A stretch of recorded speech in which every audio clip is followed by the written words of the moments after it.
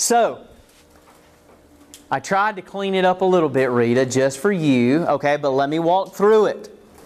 So here's what has happened. As time has progressed, okay, you go through Ezekiel's prophecy. Now, you come to the 11th year, which is 586 BC, and you get the 5th division of Ezekiel's prophecy in chapter 26 through 28, okay? But then all of a sudden, when we get to chapter 29, he actually speaks about things that were previous to that moment in time. Okay? So then you get the 6th division after the 5th division, but it's back in time. Then we go forward in chapter 29, and then he talks about the 7th division of his prophecy, which happens way out here in the 27th year of captivity. And then we go back when we get to chapter 30, and we get division 8, which is the 11th year of captivity, which in time I believe is just before this part of the 11th year. Okay? Anyway, that's a different topic. So I just want y'all to see the gymnastics. We go from Division 5 to Division 6, Division 7, Division 8. That's really how I should draw it. I should start right here, and I should draw a loop, and then a loop, and then a loop, and then continue on. Because that's kind of how we experience it as we're reading straight through the book of Ezekiel. Okay? That's a little bit of a clue why I believe the sequence gets out of order. Now, let me just say this. I believe it was an editorial decision on Ezekiel's part to put things out of sequence. And the reason why you have it in the order you have it in your Bible was an editorial decision on Ezekiel's part to serve the narrative better, to make the narrative clear. Let me explain that. If you took out the dates in Ezekiel's prophecy, you know, in the 11th year and the 10th month and all that stuff, if you took those verses out of it and you just read the text, the narrative is smooth in the order that it is in your Bible. Okay? And I believe that is the reason why Ezekiel chose to put things out of sequence, is because it keeps things consistent and in context. Otherwise, here's what would happen. If he waited to share this information in the second half of chapter 29, when he gets out here with the other portions of his prophecy, this is going to stick out like a sore thumb. It's going to be out of place, because once you get out here in this portion of Ezekiel's prophecy, we start talking about the hope of Israel and the future kingdom and the coming king and Israel's restoration. And then all of a sudden you're going to talk about destroying Pharaoh? It's out of place. So by doing this, by pushing it back into this portion of his prophecy, he keeps all of that information consolidated and consistent, and it serves the narrative better because we're in this whole section from chapter 26 all the way up through 32. It's this whole section where God is pronouncing judgment, and He's speaking specifically about these surrounding peoples, not Israel in particular. But once we get past this section, then He's just addressing Israel as a people. Okay? And so I believe that's the reason why you get this funny gymnastics there. Again, that's commentary. You can argue with it. I don't care. Okay? But then you've also got to tell me what you think. So go, Rita. Well, no, if I do, I'll have to explain it to you. Oh, no, that's a cop-out. It's complicated. It is complicated. That's just my best stab at it. That's my best guess at it. I think it is just to service the narrative. Now, that being said, I do believe it is Ezekiel that is the one that is compiling this prophecy the way you get it here. Now, you have to also understand the process of the way the oral tradition became written tradition. Now, initially, when Ezekiel would receive the words from God, it was just spoken to him. Now, this requires faith on your part. How in the world is he going to remember all that stuff so that it can be written down accurately? Holy Spirit. Okay, that is a part of God's powerful ministry through the Holy Spirit, particularly to the Jews. Because remember what Romans chapter 3 says, that unto the Jews were the oracles of God committed. So it is a special part of God's program through the nation Israel to disseminate His Word.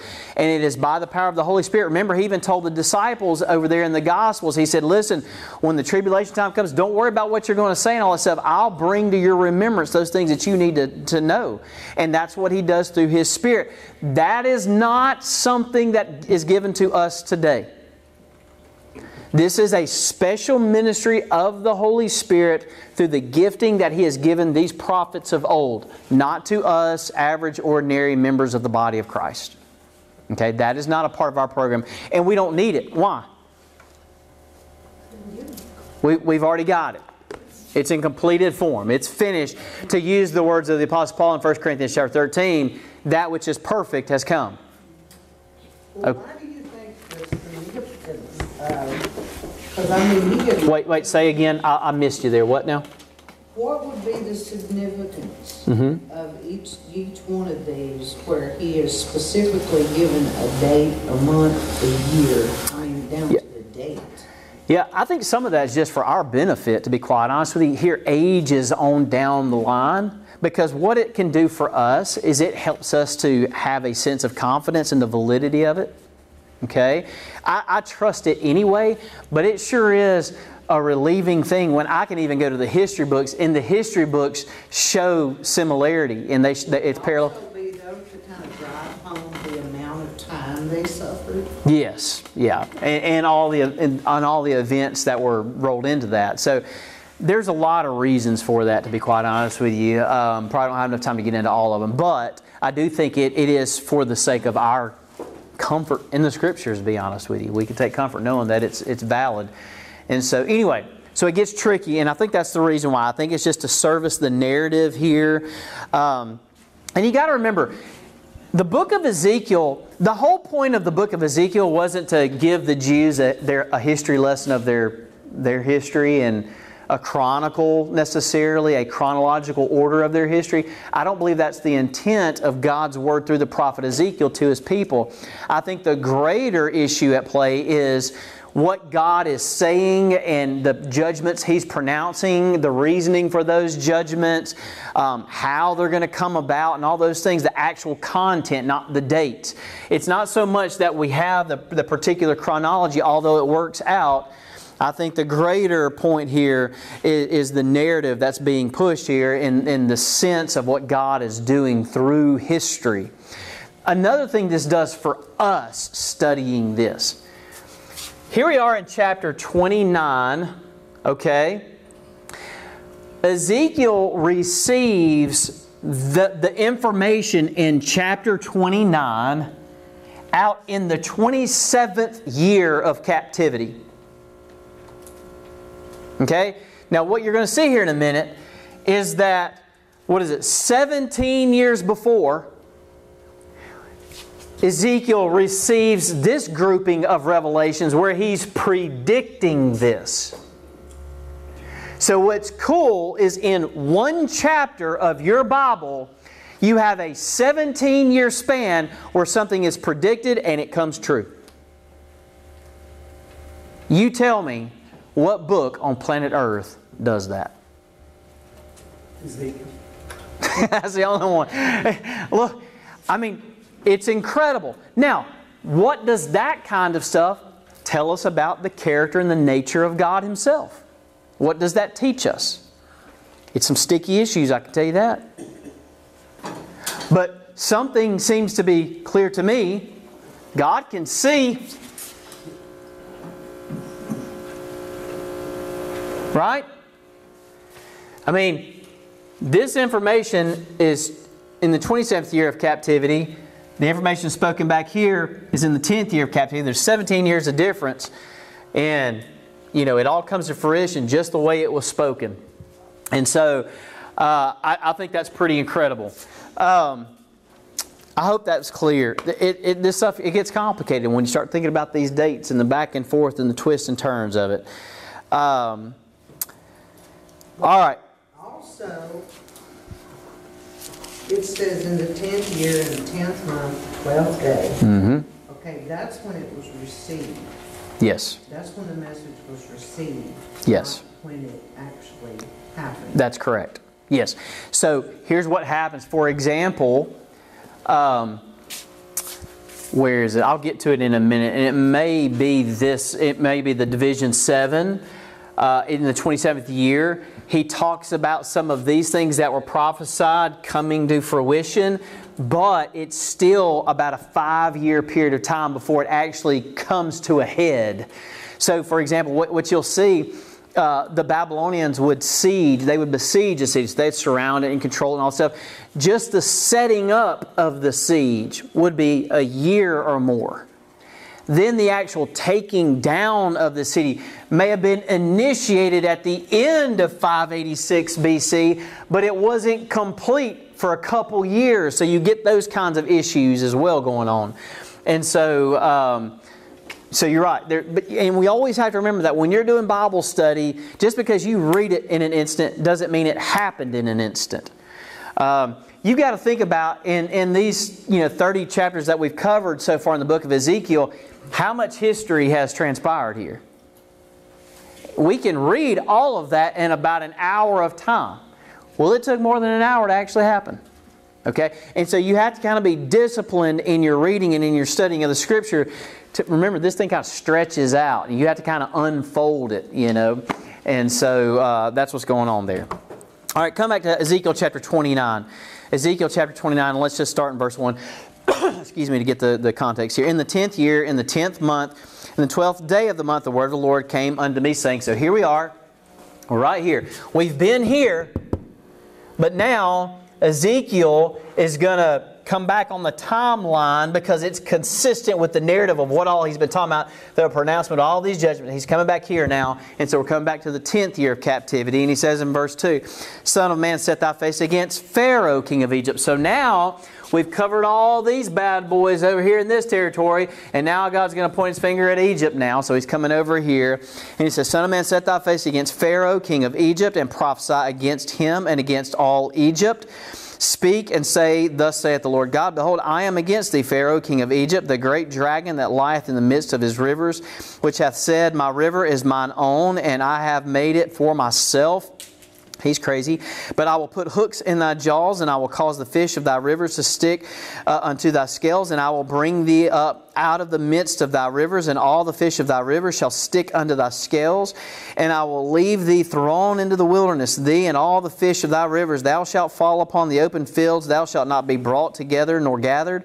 I have given thee for meat to the beasts of the field and to the fowls of the heaven, and all the inhabitants of Egypt shall know that I am the Lord, because they have been a staff of reed to the house of Israel.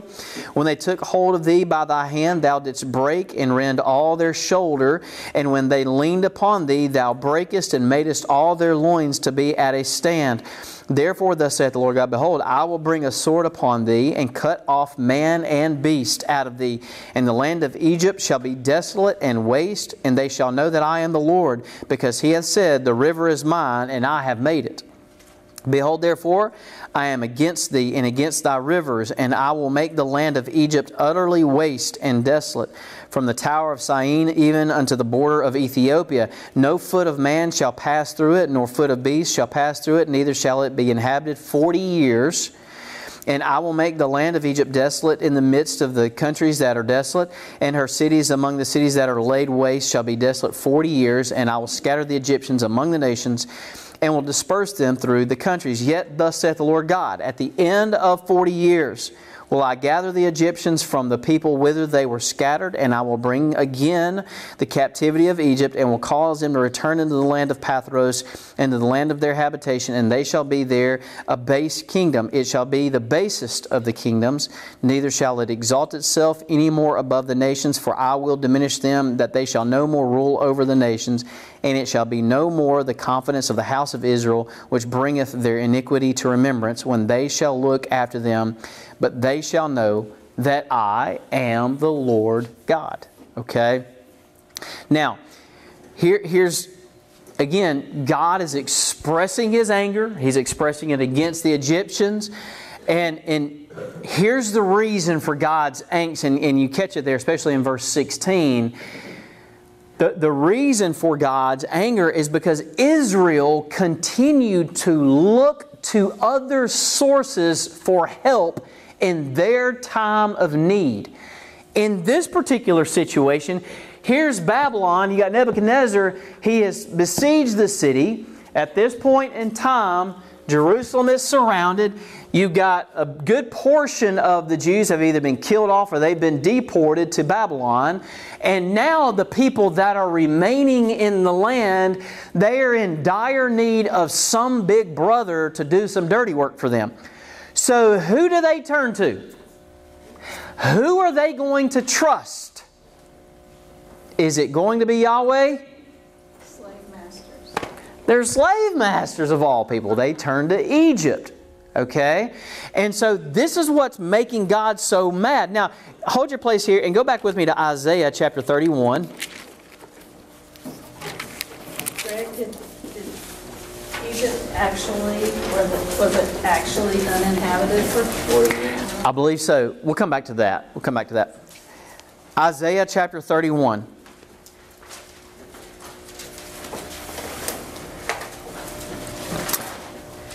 This has been an age-old problem with the nation Israel. Now here's what's interesting. You talking about Ezekiel being a nervous cat at this point. You've got Egypt, who has existed for about 2 millennia at this point. You got the pyramids, you've got all kinds of engineering marvels and things. These are a powerful group of people on the earth, especially in that day and time. They are revered and feared. Okay? And then you got little old tiny speck of a group known as these Jews, and you got God telling Ezekiel, their prophet, I need you to go bow up on them Egyptians. Don't worry, Israel's got your back. Thanks? How's that going to help anybody? You know? But notice, doesn't matter. God says, look, here's what's supposed to happen. Look at chapter 31, Isaiah 31, verse 1. Woe to them that go down to Egypt for help, and stay on horses and trust in chariots because they are many, and in horsemen because they are very strong. But they look not unto the Holy One of Israel, neither seek the Lord. You know, you would have thought in Israel's past, oh, I don't know, somewhere back here when this little old shepherd boy on the backside of the hill, the runt of the litter of the boys, beats up on none other than the mighty giant of the Philistines. You'd have thought in Israel's history, maybe they would have learned it's not about the size, it's not about their strength or their military might, it's not about any. You would have thought they would have learned that lesson, right? Maybe they would have thought, oh, I don't know, maybe when God brought them out of Egypt and He parted the sea and He crossed them over into Jordan under Joshua's watch and all this, you would have thought by this point in time, maybe Israel learned a lesson. See, y'all, this is the problem. The human flesh does not improve. This is, to me, one massive evidence for why natural selection is stupid. If natural selection were true, then humanity would be annihilated. Because we would only interact and mate with smart people who don't sin. Which means everyone would die. And the human population would cease to exist. Because those people don't exist who are sinless. There's some that think they are. But they don't truly exist. Okay? And so, you would have thought they'd learned a lesson, but no. And God warned them, don't go back to... Y'all remember when Israel was led out of Egypt? You know, they got out in the wilderness, they started getting hungry, and they started whining and moaning, and they wanted to go back to Egypt. Y'all remember that? And God provided manna, and then eventually provided quail and all this stuff for them because they were whining. I mean, God just kept having mercy on them. He didn't want them to go back here. Why? It's not just that He wanted them to depend on Him. Lynn just said He wanted them to be free. He wanted them to understand true liberty. You know, this is going to sound like modern preaching. But isn't this really an analogy for denominationalism? We've all been there. It would feel so good to just kind of go back. To have it, you know, before we had to rethink all of our doctrine, had to go through all this chaos, all the change. Wouldn't we have been? No, can't do it, can we? Can't. I ain't going back. We're only going forward that way, right? And so, but that's what happens. That's what kind of human nature does a lot of times. We want to go back to safety and security, and the reality is it's not secure. It's not safe. God was trying to lead them to liberty and to safety, but they weren't going to have it. And so, see, the reality is God's will and His plan for Israel was to be this completely separate nation. Completely independent nation, solely dependent on Him and Him alone, so that the world would know that He alone is the one true God. And the reason why He picked little old bitty Israel is because they were little old bitty. He wants the world to see that the stuff that you put your hands on is not sufficient. It will not cut it.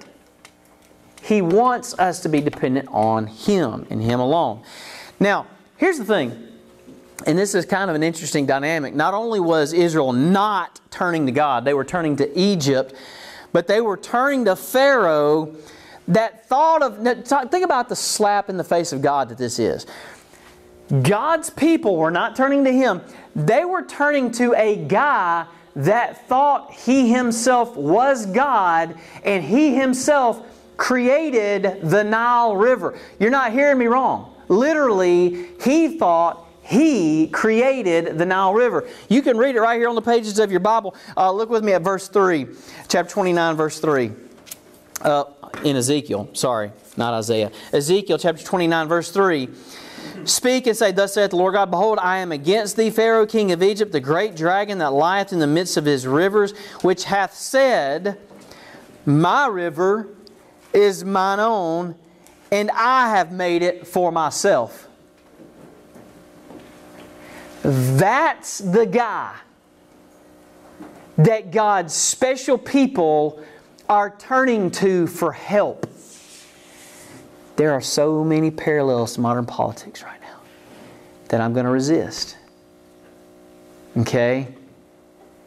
Just hear me. Turn to the Lord, please. Trust in God. Please trust in God. But, again, Israel just kept going back. It just kept drawing from that well. And when they did, here's the problem. Now, here's what... Not only did it anger God because they were turning to a nutcase, this psychopath, this egotistical maniac, but watch this. When they did, in their moment of weakness, in their moment of vulnerability, how did nutcase over here treat them? Well, look at verse 7. Look at verse 7. When they took hold of thee by thy hand, he's speaking to Pharaoh there, thou didst break and rend all their shoulders. In other words, He put the yoke on them, and it was so heavy. They were in such in such bondage to Egypt and to the Pharaoh that He just crushed them. He had no mercy in their time of need. Instead, He just broke their backs. It says, He goes on, and when they leaned upon thee, thou breakest and madest all their loins to be at a stand. So He had zero mercy. And so now God says, it's coming to you, Egypt. It's coming to you, Pharaoh. You had no mercy. I will have no mercy. I love my children. No, they shouldn't have come to you, but you sure shouldn't have treated them like that. He's mad. God's mad. And he didn't, Egypt's now hurt his babies. And so now, let's look a little bit closer here at the narrative, at the chronology here. Come with me to verse 10. And Ezekiel says, Behold, therefore, I am against thee and against thy rivers. He's talking about Pharaoh there. And I will make the land of Egypt utterly waste and desolate from the tower of Syene even unto the border of Ethiopia. No foot of man shall pass through it, nor foot of beast shall pass through it, neither shall it be inhabited 40 years. And I will make the land of Egypt desolate in the midst of the countries that are desolate, and her cities among the cities that are laid waste shall be desolate 40 years. And I will scatter the Egyptians among the nations, and will disperse them through the countries. Now, the question is about this 40 years. When does the 40 years start and when does the 40 years end for Egypt's punishment? Now, this is what's interesting. So, you're in chapter 29. The next section of verses gives the answer to that. So this is part of the reason why I think Ezekiel puts things out of chronological sequence and jumps ahead to year 27. Because back here in the 10th year, he's saying, look, Egypt, you're going to have a 40-year period of desolation and it's just going to be nasty for you. And then all of a sudden we jump to the second half of chapter 29 and guess what he's going to talk about? This is at hand now. Your desolation is at hand. So let's come to verse 17. And he says this, and it came to pass in the 27th year, in the first month, in the first day of the month, the word of the Lord came unto me, saying, and what does he say? He says, Son of man, Nebuchadnezzar, king of Babylon, caused his army to serve a great service against Tyrus. Every head was made bald, and every shoulder was peeled. Yet had he no wages, nor his army for Tyrus, for the service that he had served against it. Therefore thus saith the Lord God, Behold, I will give the land of Egypt unto Nebuchadnezzar, or Nebuchadrezzar, king of Babylon, and he shall take her multitude, and take her spoil, and take her prey, and it shall be the wages for his army. I have given him the land of Egypt for his labor wherewith he served against it, because they wrought for me, saith the Lord God. And that day will I cause the horn of the house, or the strength of the house of Israel, to bud forth, and I will give thee the opening of the mouth in the midst of them, and they shall know that I am the Lord. So here's what's going on. This 40 years, Ezekiel fast forward to the 27th year in chapter 29 here, because he wants to demonstrate this whole situation coming to fruition, the punishment of Egypt, and the start of the 40 years. Now the start of the 40 years is when Nebuchadnezzar comes in, and this time he's wiping out Egypt. And he's not just wiping out Egypt, he's getting that whole territory, Libya, Ethiopia, and all that stuff. Now, there's a double fulfillment situation here, because it also happens with the Persians, and then as you get further on down the line, they continue to go into this desolation. There's a grammar aspect here as well, where there's an ongoing action. It's not just like a definite boom, and then it's an ongoing 40-year period of desolation. Okay? So it's not like overnight all of a sudden they were uninhabited and it sat there blank for 40 years. It was an ongoing thing. Does that make sense? Hopefully got to that question there. And so that's what's going on here. So as it turns out, that 40 years of desolation, dispersion of the Egyptians starts with Nebuchadnezzar's campaign against them. And it's in order. Here's what happened. When the Babylonians come in, they start wiping out this area and are taking over the whole area. When they go to Tyrus, God sends them to Tyrus. This is, according to the history books, this is about a 15-year campaign that Nebuchadnezzar levels against Tyre up here. Okay? Over the course of that 15 years, even though this was a very wealthy place and all the trade routes came in and out of here, it got to the point over a decade and a half where Nebuchadnezzar couldn't pay his troops because there wasn't enough spoil in Tyre to pay his troops. That was their incentive for being soldiers. Wherever they went and destroyed stuff, they could keep all the spoils of war. Well, they ran out. So then Nebuchadnezzar's looking for a way to pay his troops. So you know what he does? He gets the bright idea. You know who is wealthy? Bing! So he sends his troop and he just goes right through there. And he comes to Egypt, Ethiopia, Libya, this whole northern region of the African continent there. And now he's going to be able to pay his troops. This is interesting to me, because this is the sort of human and historical side of the prophetic scriptures. You've got a man, Nebuchadnezzar. He's got real responsibilities to his troops, to his country. And it is purely for his own political gain, his own power, and his own payroll to his troops that he decides to go down here. And guess what? Way before it happened, God said, Egypt, I'm sending the Babylonians to you. In real time, in real human history, though, what are the motivators to send Nebuchadnezzar there? Was it God going, Nebuchadnezzar, I'm pushing you there? All it was a matter of God seeing this man Nebuchadnezzar, understanding that he would have these needs to pay his troops, understood that he had this covetous desire to have power and to control the known world, and that would motivate him to go to Egypt. God saw that. This is what I find so interesting about the Scriptures, is this network of information that all comes together and how cohesive it is. Leif, you had a question? I thought it was interesting too that this is 17 years later. Yep. Took him about 15 years to take out Tyre. Yep. All works, doesn't it? Yeah. That's a very convenient span. That's right. You got, where's my 15 years start? Somewhere back in here, 585-ish, right about here. 15 years for Tyre to be destroyed. And so, yeah, it all worked. The history works. The timeline works when you see that. And so, again, this kind of helps support this notion of why things get out of sequence, is because God wants the narrative of the destruction of Egypt to flow. And He also wants to bring all of that information to a close, because when you get to chapter 32, I believe it is, chapter 33 and on, then we start coming back to dealing specifically and solely with the nation Israel. All the bad guys, the bad players are out of the way. Now Israel, let's look at you. Let's get you back on track, Israel. Because I've still got a plan for you, still got hope for you, and it's something for you to look forward to. But he had to get through these pronouncements of judgments and all that information. So I think, again, that's why you get the sequencing out of order there. But go back with me to Isaiah chapter 46.